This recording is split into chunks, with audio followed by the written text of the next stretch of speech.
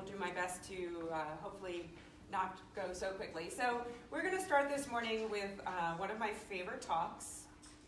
Let's see, hang on.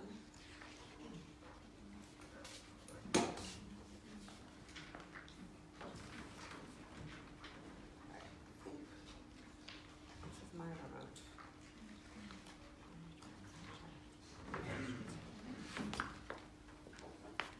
All right, now we're working. All right, so we're gonna start by telling you about Smokey. And Smokey belonged to my head oncology nurse when I was at a practice just north of New York City. Smokey was a beautiful white pitty, as you can see, and he was Amanda's once-in-a-lifetime dog. Do you guys know that phrase? Yeah, so you're all nodding your heads, which is great. So she was originally from San Diego, and she rescued him from a shelter, but she will tell you that he absolutely rescued her. And these are some of her early pictures from the shores of San Diego, like I said, in California. And he's the inspiration for this program. Smokey had a ton of medical problems. Actually, my husband, who's an internist, took care of Smokey. He managed his Addison's disease. He had a heart murmur. He had some kidney disease. He had some neurologic episodes, had an MRI at our hospital, but luckily he had no cancer. So my relationship with him was pretty fun. Amanda brought him to work most days. On stressful days, she would bring him into the oncology room, and he was the kind of dog that your blood pressure just dropped when he came in. He had such a soul, and I would hug him on my most stressful days, and everybody in the hospital really loved Smokey. But unfortunately, if he's the inspiration for my story, he did develop cancer. And when this happened, he was a 10-year-old male castrated pit bull. He had about 10 lipomas over the 2 years that Amanda had worked for me. So I'm an advocate for early cancer detection, or so I thought. So she would bring him in on different days, and I would stick a needle in his masses. I would make a smear. I see that it was fat. I would not submit it to the lab. I'd give him a cookie, and we would move on. She said, Dr. Sue, I found another mass. And I said, Amanda, let's just stick a needle in it. He's here all the time. We had one of these crazy long days at work. We were all getting hangry. Do you guys know that phrase? Yeah, so it's a common phrase in the U.S. And I said, oh, go get Smokey. Bring him in. We'll do the aspirate. She said, you know what? Don't worry about it. We're all tired. It's late. I'll bring him back another day. And we waited. And I don't think that really changed the outcome of his tumor, but it showed how complacent we got with these lumps and bumps because he had so many benign tumors. So I finally did the aspirate, stuck a needle in it, and I got a little bit of blood. And I said, don't worry, Amanda, I just hit a skin bleeder. And I aspirated again. I stuck my needle in, I made some smears, and I could tell that it was a cellular sample. And I love Smokey. So I actually got tears in my eyes. So I look at Amanda, and she now has tears in her eyes. So we submitted it to the lab. And in the second part, so this talk, there's going to be a little bit of overlap, and I'll try to separate them out because sometimes I do these talks independently. But in the next talk, the ABCs, we're going to go through cytology. But this is what we got for Smokey. Does anybody know what this one is? It's a sarcoma. It's a connective tissue cancer. And when I talk to clients about these tumors, I say, if you have to pick a malignant tumor for your dog, this in general is a good one. And again, we're going to go through the cytology in the next lecture, but these tend to have elongated spindeloid cells with wispy-like tails. And that's how I describe them to the owners. These tumors have like roots of the tree that extend from the tumor. So if you just cut out the mass, you just cut out the trunk of the tree, as I tell the owners, and leave the roots, these tumors grow back. That's why for these tumors, we need to get clean and wide margins. So we decided, because his tumor was about a 7-centimeter mass. I don't even have a picture of his tumor before I took it off because I had no idea that it was going to inspire this program. But our surgeon decided that she wanted to do a CT scan to see how she would plan for her surgery. And we also got a pre-surgical biopsy.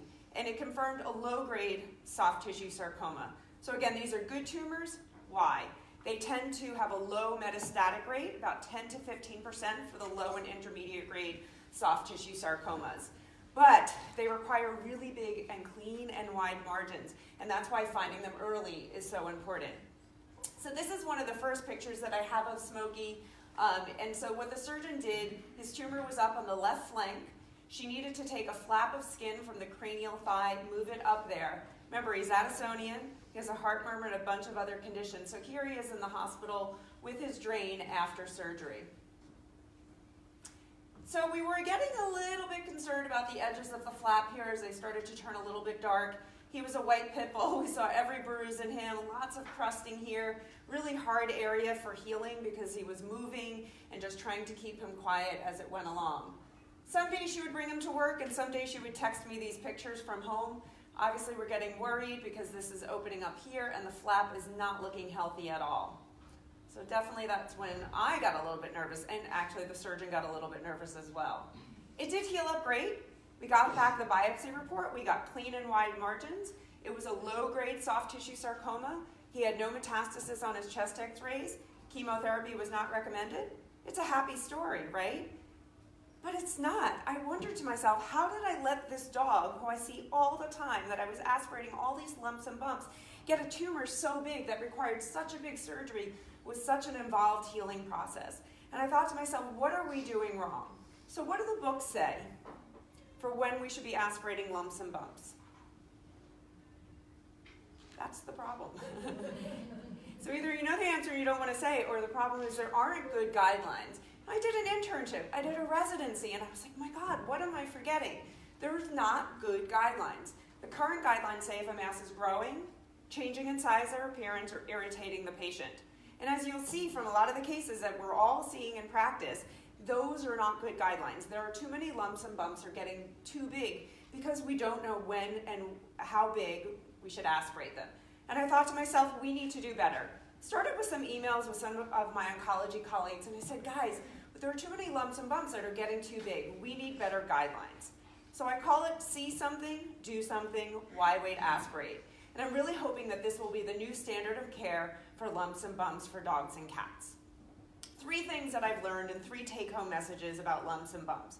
1, we need to be proactive with lumps and bumps. That means we need to stick needles in them, and we have to have owners aware of these guidelines so they come to us ready to do aspirates. So be proactive with lumps and bumps. Second one is know what the mass is before you remove it. Because if it's benign, you can take it off with much smaller margins than if it's malignant. How are we going to know what it is? Aspirate or biopsy, and we're going to go through those. And then the final take-home message is make the first surgery the only surgery. The only way you can do that, they're all tied together, is if you know if it's benign or malignant before you go to surgery. 3 things that I also learned about myself during this process: what I love, what I hate, and what I'm good at. For those of you who don't know me, online I do a bunch of stuff as Dr. Sue Cancer Vet. My husband's actually recording this, so we're live on Facebook, which we realized in the States there's not going to be many people up and watching, but they can catch the replay. So I'm on Facebook. That's my main social media channel. A little bit of Twitter, doing Instagram, doing lots of Insta stories. On my trip, we were in Prague before we came to Norway. Loving the country, by the way. And also YouTube vlogs. And as we go through the next few days, I'll highlight some of the things that we're doing on YouTube. I do informational videos, really trying to break down the myths and misconceptions for pet owners when you guys break that really horrible news to them that their pet has cancer. Years ago, my nurses taught me about hashtags. I was really confused that there was no spaces between the words.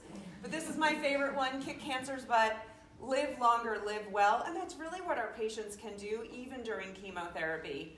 Why wait, aspirate, and see something, do something. And you'll see these on a lot of my slides. A couple years ago, I wrote the Dog Cancer Survival Guide, which is a book for pet owners as their pets are going through cancer. And not in this one. That's for the States, but I am going to be giving out stuff, so I have caliper pens and calipers so you guys can measure lumps and bumps. And at the end of the talk tomorrow, when I'm wrapping up, I'll be giving away a pair of digital calipers. And in the talk after the break, you'll see how to sign up for all of that, because we can't do the texting here in Norway. That's only in the US and Canada. Okay, so what do I love? I love my family, my husband. We have 2 kids, Hudson and Kale, who are now 11 and 12. This is my Matilda. I'm pretty obsessed with black Labradors. She's 9 and luckily has not had any cancer yet, but she has had 2 knees fixed. This is Raz. This was Carrie's cat as we were going through our residencies. This is Jeter. I'm a Yankee fan, so he's a famous New York baseball player. This is Penelope, our little puppy, who's now a year and a little bit of a terror. And she has some kidney disease that you're trying to figure out, so we can fix her. I also love being a cancer specialist, and a lot of people find this really odd because they think my job is depressing. They think treating dogs and cats with cancer is depressing, and this is what they think I do, right? I poison dogs, I make them sick. this is what I do for a living. And what I love about this picture is you can't tell who in the picture is getting chemotherapy. In this picture, it's Roxy on your left. She's owned by my regional medical director, Suzanne. And when she was diagnosed with cutaneous lymphoma, she said, it's really important. Every summer we go to the beaches of South Carolina, and I want Roxy to have a good quality of life. I said 80% of dogs and cats handle chemo well. And here is Roxy on the beach in the middle of her chemotherapy. About 5 years later, Calvin, the dog on your right, was diagnosed with multicentric lymphoma. He had 3 annual trips down to South Carolina during his chemotherapy. Here he is, a 14-year-old dog, doing pretty well, enjoying life. What do I hate? I hate when veterinarians, including myself, say, keep an eye on it. It doesn't look like cancer. It doesn't feel like cancer. And these are all cases that I've seen in the clinic, and unfortunately I'm guessing that you guys have seen dogs like it as well. We'll talk about Joey either in this lecture or the next lecture, depending on timing. This is a dog with a low-grade mast cell tumor, right? You can't do surgery on this anymore. This one actually belonged to my cousin's friend in New York City. The owner is a medical doctor, a human doctor. These are teeth growing out of this benign mass in this dog, was cured with surgery. It was not until the dog couldn't hold the ball, your guys' faces are funny, that he brought the dog in. This is a cat with a 5-centimeter injection site sarcoma. This owner was shocked that this cat's mass was too big for surgery. And this is a kitty Mario who had a big tumor right here on his lumbosacral area that we'll talk about as well. And we're going to talk about the pee.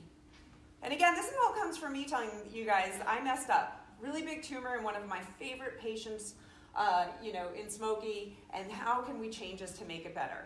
So this is the gist of the program. If the mass is the size of a pea and been there a month, if you see something, we need to do something. And the do something is the aspirate or the biopsy. This probably might not translate well, but in the US, I ask, what is the size of a penny? So that's our cheapest coin. Anyone want to take a guess? In centimeters? So it's 1.9 centimeters, great.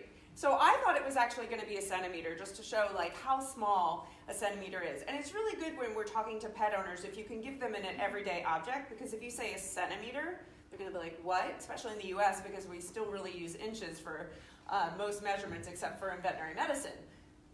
So a pea is about the size that we're looking for, is about a centimeter. An M&M, because of it, is a centimeter, and a Skittle, which is another sugar candy, those are all a centimeter as well. So I've spent the last year measuring lots of little objects. Okay, so see something, do something, why wait, aspirate. If the mass is the size of a pea and been there a month, I want pet owners to know about it and come to you, and then we need to do the aspirates. This is not unique to veterinary medicine. This is an ad for a human breast cancer program in the US. So again, my lump was the size of a pea. So I like when things are translational between human and veterinary oncology. And the do something is the aspirate or biopsy, and we're going to break that down as we go through. I've actually trademarked and copyrighted this program. Okay, so for the aspirates, I think we're going to skip through this part, but this is what I always say that I'm good at. So my husband, he's an internist, so he does cystoscopy, bronchoscopy, abdominal ultrasounds, lots of procedures with lots of expensive equipment. But as we talk about aspirates, what I love about them is everybody has all the equipment that we need in our practice, right? Needles, syringes, microscope slides, everything that all of us have, really cheap supplies. And microscopes are helpful as well. For this program, when I talk about it, I really emphasize, because how many people are comfortable doing in-house cytology? Just a few. Actually, probably about a third of the room, which is great. And then hopefully with the second lecture, when we go through the different cytology, you'll start to feel more comfortable with it. But for the program and the brochures that we've set up, so this is a joint program that I developed when I was with VCA, it is that the samples will go to the lab. I really like when cytologists look at the lab, but a lot of the times, for cost reasons, we're not always able to send everything to the lab. So if you can look at something yourself, that's great. But I want pet owners to expect that the samples will go to the lab. Again, if you're comfortable looking at it and making a diagnosis, that's great.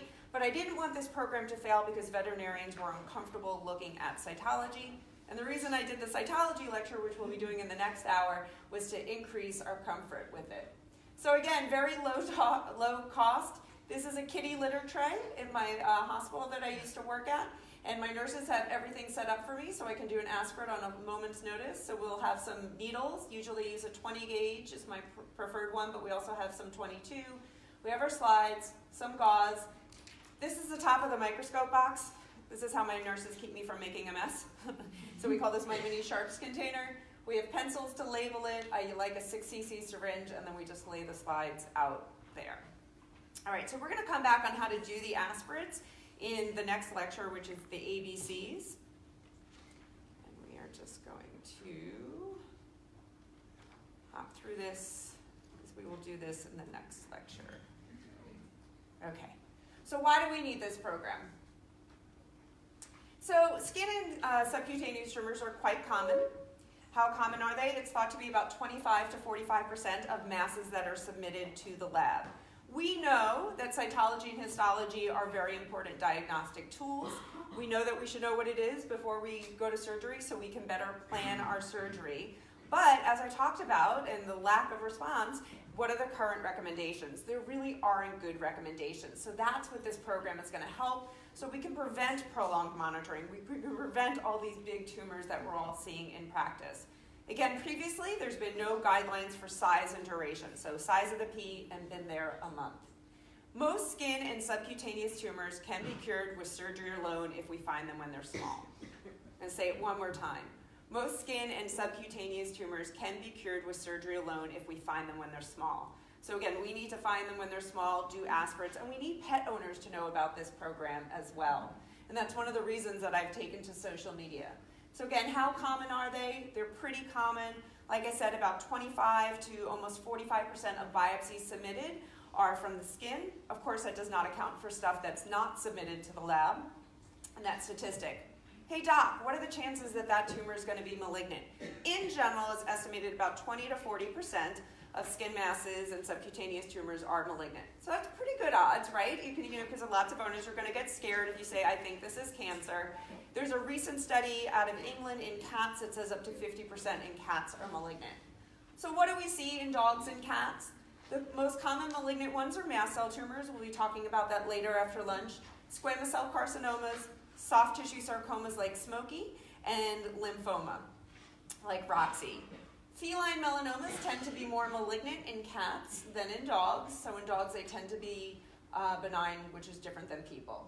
So what are the common benign tumors that we see in dogs? We see lipomas. So those are what Smokey had mostly before we found his cancer. Sebaceous gland adenomas and hyperplasia. And in your notes, there are the different percentages for these. Papillomas, the little wart-like lesions.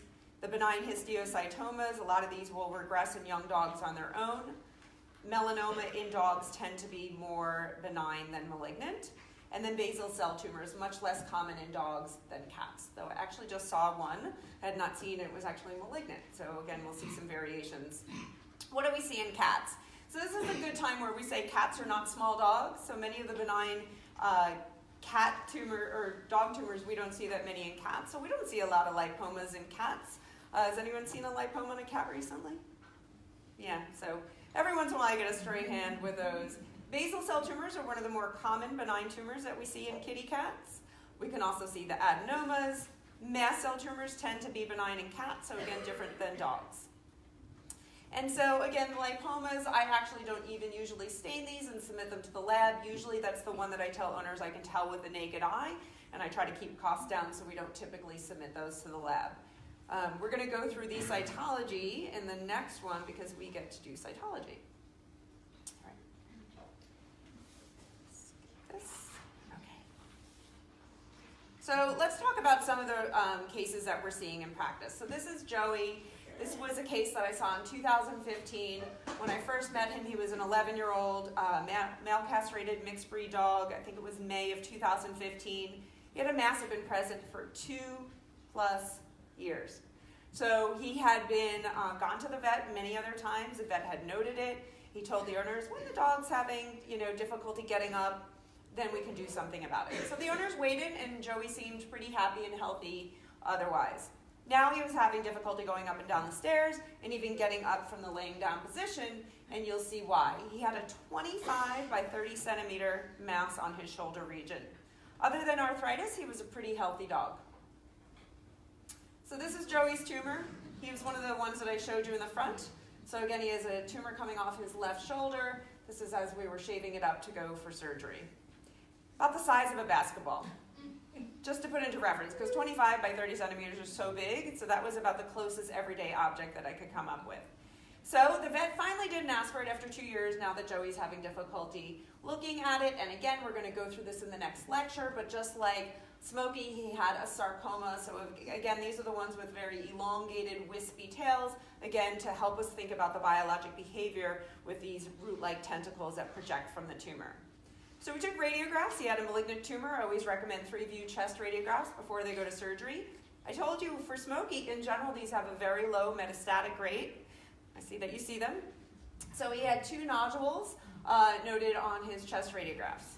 So now I had to go in the room and tell the owners the dog had metastasis. Probably shouldn't go to surgery, right? So the owners took Joey home and they decided not to do surgery, and then they just watched and he was having so much difficulty and they decided to do the surgery. Palliative. They knew it was just for comfort. They just wanted to get this honking tumor off of their dog so he could be more comfortable. So I'm taking pictures for the program as I was starting to collect different cases for it. And so we have a surgery resident in there, and she's taking pictures for me. They didn't need to do a flap. The surgeon was really quite happy with how the surgery was proceeding. They bring me the mass. I'm weighing it. I'm measuring it. I'm taking pictures with it. And then I hear a stat call to the OR. And I said, someone tell me Joey's out of the OR? And I see our criticalist, Kim Hembold, fly in there. And so they said, no, Joey's still in the OR. So he developed a cardiac arrhythmia and he arrested. She did CPR, she got him back, but 2 minutes later he developed sinus tachycardia. They closed him up real quickly. They moved him to our intensive care unit. He became anemic. He had a coagulopathy, so his PT and PTT were prolonged. They gave him blood, they gave him fresh frozen plasma, but he developed ventricular tachycardia and he died in the ICU. And guess who had to call their owners and tell the dog, tell them your dog that had a good tumor, he's not coming home. So VVIP, and then he passed away. And so I had a lot of guilt about this case. And I really thought, maybe we shouldn't have taken him, and why did he die?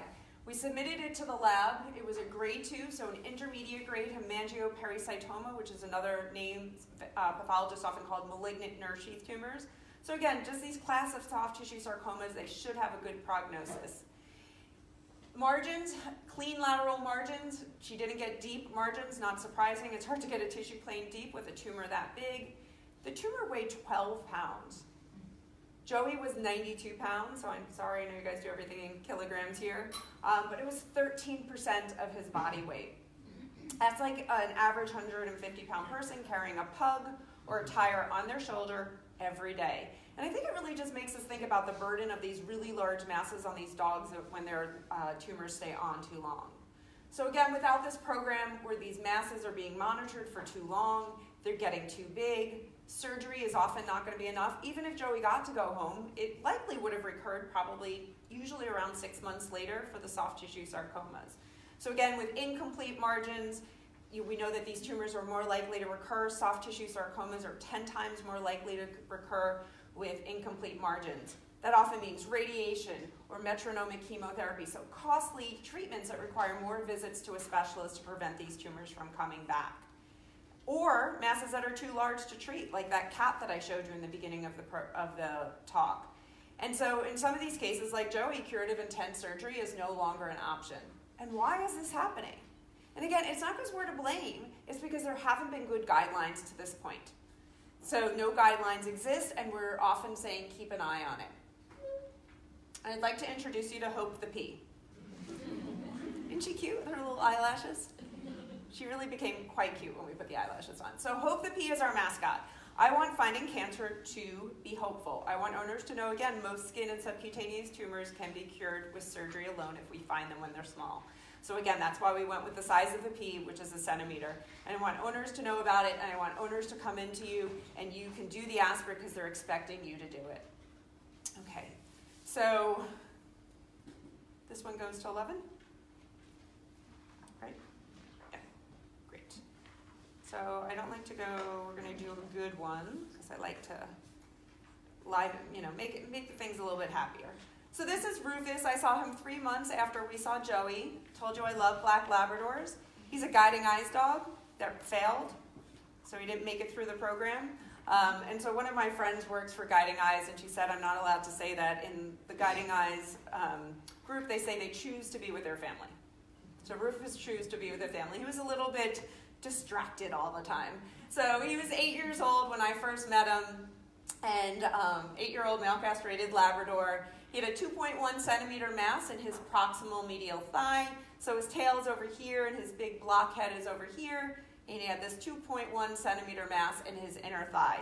Been present for about a year. Owner noticed that it started to get a little bit inflamed, a little bit ulcerated, and brought him to the veterinarian who did cytology, and it came back mast cell tumor. Vet did not submit it because he was comfortable making the call. He sent it over to me because he wanted us to talk to him about it, and also because it was in a complicated surgical area. He was worried about getting margins in that inner thigh area. And as I'm doing my exam, I found this little innocent-looking white raised mass. Kind of looked like a keratin cyst, one of those ones that you aspirate, and they have that thick white stuff. But I aspirated it, 1.1 centimeters, same leg, mast cell tumor. Again, we're going to go through the cytology in the second lecture. So this is actually, you guys know you can take a smartphone and balance it on the, it's so cool, right? You can send pictures to my husband. Look what I found today. No, he's not smiling. He doesn't love cytology the way I do. But this is a mast cell tumor, pretty classic. We'll go through discrete round cell tumor, lots of the purplish metachromatic granules. And so now we have 2 mast cell tumors, right? So one of the things that I think is important when we look at mast cell tumors in our in-house stain, when we use DiffQuick, sometimes it's really hard to see those classic purple metachromatic granules. Sometimes when we're using, so at the lab they use bright Skimsa, which is really easy to highlight a lot of them. As you saw in the one that I took of Rufus's, we could easily see the stain or the granules. But sometimes when we're using the in-house DiffQuick, it's going to be really hard to see. So don't be surprised if you can't really see the granules that well, and then you send it to the lab and they're describing it. It's just a reflection of the different stains that we're using. All right, so time for Rufus to go to surgery. So again, our 2.1 centimeter mass in the inner thigh. This is a medical oncologist description of surgery. They shaved him. You can see the tumor marked up there. Again, we're going to go through mast cell tumors later today. So you can see they're actually measuring. They're in the OR. They're nice and sterile. They're measuring to get their margins. They're cutting it out. They're closing it up, and they stapled him up. Everything was going great, so the surgeon did the second site at the same time. You can see the little mass right there, getting clean and wide margins, their tissue plane deep, and then closing him back up. So 2 surgeries at the same time. Everything went well. We got back our biopsies. Both were low-grade mast cell tumors. Again, we're going to unpack this later today. Clean and wide margins. We'll talk about reading our biopsy reports for the quantity of margins. And both of them had a very low mitotic index. So these are positive prognostic factors for dogs with mast cell tumors. We did the mast cell tumor prognostic panel. Again, we'll talk about that after. He had low scores and c-KIT mutation negative. So everything was great. So he had clean and wide margins, a low mitotic index. All of his prognostic factors were good. So even though he had 2 tumors, 1 centimeter and 2 centimeter on the same leg, he had a great prognosis. All right, so now let's go back to for the cat lovers in the room. Let's go to Mario. So he was a pretty young cat when I met him. He was only 7-year-old, male castrated domestic short hair. He had a mass that had been present for about a year. This one's a little bit more complicated when we look back at it. So it was noted a year ago. The local veterinarian did cytology, and it came back suspicious for sarcoma. And a lot of these connective tissue cancers, for the sarcoma, cytology is not always definitive. So the vet did the right thing. A biopsy was recommended on the report. The vet did a biopsy, and it came back benign fibrocartilage. Everybody was happy, right? So they decided not to remove it since it was benign, but it grew. And that's where I think it's really important, if you have something benign, that we're still giving the owners guidelines about size and duration, and even giving them calipers to help them measure it. Because the tumor continued to grow, even though it was benign. And then, a year later, we have this big mass on Mario's lumbar sacral area. He's an 11-kg kitty, so he was a big boy. It was an 11 centimeter firm mass. This actually came in through our surgeon. She did a CT scan and a biopsy to figure out what it was. And it came back as a low-grade chondrosarcoma at the level of L3, so the lumbar spine to S1, but it was invading the dorsal spinous processes. So she was worried that even if she did surgery to get margins, she could potentially paralyze the kitty. So surgery was not an option for this mass.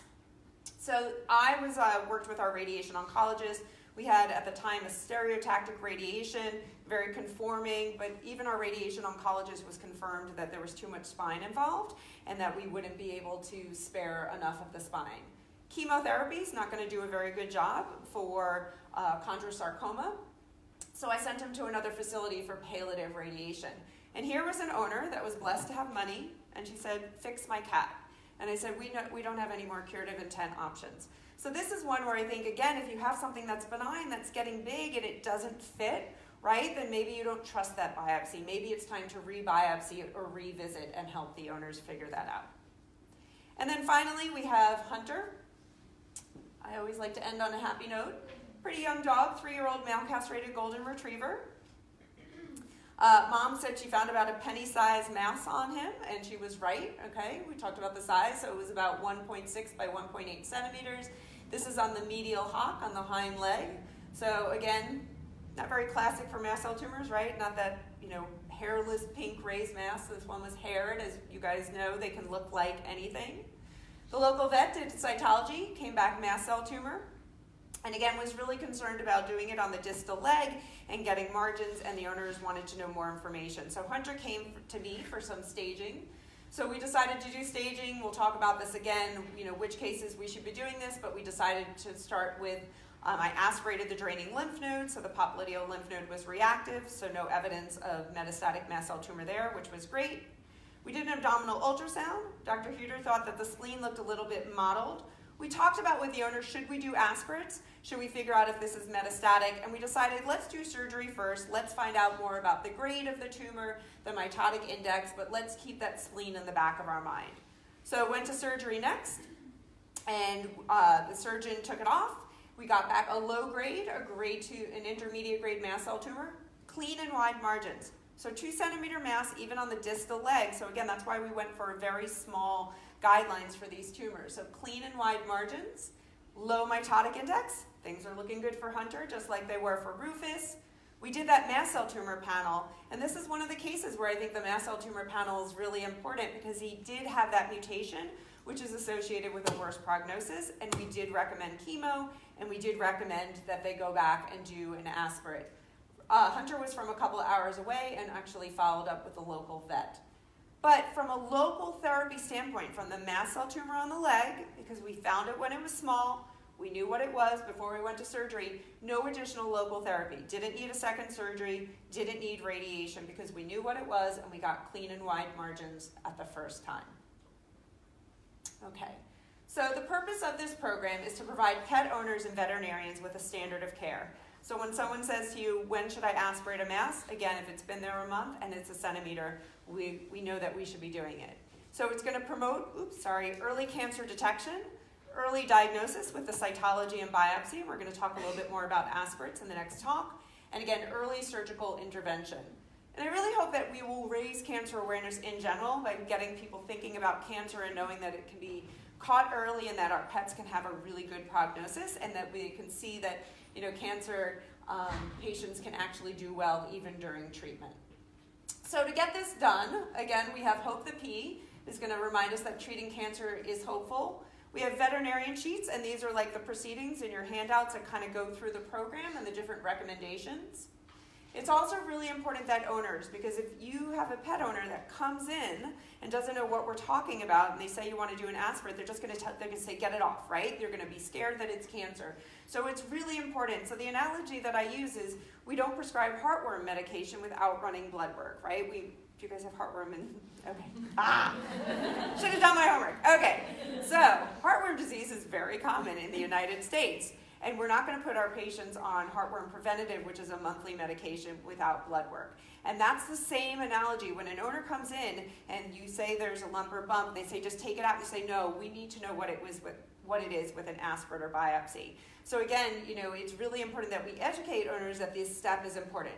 So we have these pamphlets that VCA Help Me did with Hope the P, and it's for pet owners to really describe the program, and a lot of this information is on my website as well. So little calibers, these are the ones that I was hoping, but I'm no longer with VCA, so now I just have my own ones, and so these are the ones that we'll be giving out as the morning goes on. And so I want veterinarians to have these, and I want owners to have them as well. So these are the little Dr. Sue calipers, and this is me on Thanksgiving measuring my turkey. If you go to my Instagram feed, you will see that I was measuring my meal in Prague as well.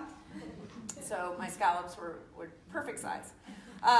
The other thing is skin maps, right? We need to have something in our medical record system to keep track of this, and I want pet owners to have this as well. So on my website, in the pet owner resource section, I have one for dogs and one for cats. So when I use these in the clinic, I will, mark them, put the date, the size, and I will keep a copy and send a copy home with the owners. So the owners have this on hand as well. And again, we can all keep track. And so again, pet owners can find this, and veterinarians can use this in their practice as well if they choose. I also think it's really important that our entire team, the front office staff, the technicians, in my clinic, when I'm finished talking to an owner, I leave and my nurses come in.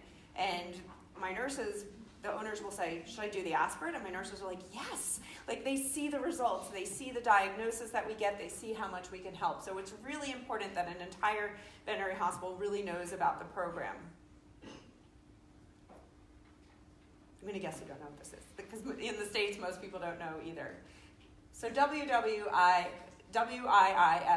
what's in it for me? And you're going to be thinking that all for the next couple of days as you're in these talks. And so why do we care about this program? What I love about this program is Dr. Google. You guys have Dr. Google here? Yeah, right. So Dr. Google can't do the aspirates. So my mom, who's very proud, loves the program. She'll still every once in a while take a picture of a mass in one of our labs and ask what it is. And I say, Mom, we have to go to the vet. We have to do an aspirate. So why I love this is it's really an opportunity for veterinarians to be proactive and for pet owners to have to bring their pets in. And that's important. But we have to do the aspirates. I've had messages on Twitter and different social media from pet owners in Australia, the US, the UK, and they say, I went to my vet and my vet won't do the aspirate. What do I do?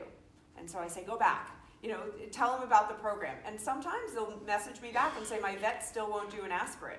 What do we tell them?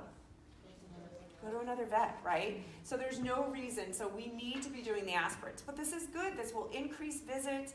It allows us to increase good revenue. It allows us to provide quality medicine and really be proactive and make our clients happy. If our pets are having better outcome, they're going to bring more pets to us, and they're going to keep coming back, and they're going to recommend it. And we're also going to improve our pets' quality of life, which is why we're all here. So again, no one can look at any of these masses and know what it is, right? So this is a mast cell tumor in a patient named Applejack. It's a little hard to see here, but this is another mast cell tumor in a boxer and a stifle. This is Bruno. Bruno is a dog that had about 7 or 8 mast cell tumors over the years that I took care of him. He's now a 3-legged dog because he had osteosarcoma.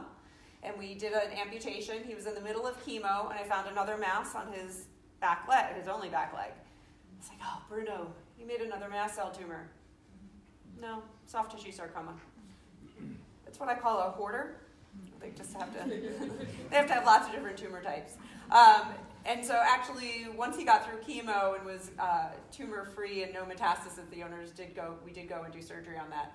This is a lipoma, this is Rufus's little mast cell tumor, and this is a cat with an injection site sarcoma. So it just shows that we can't look at a mass, we can't tell what it is, we really need to be proactive. So know what the mass is before you remove it. If you don't know what it is, do not remove it. So again, don't debulk it, don't do an excisional biopsy. You want to know what it is. So an excisional biopsy is when you take it off not knowing what it is, and then you submit it to the lab to find out. So we want to either do an incisional biopsy or do the aspirate, and we'll talk about that in the next talk.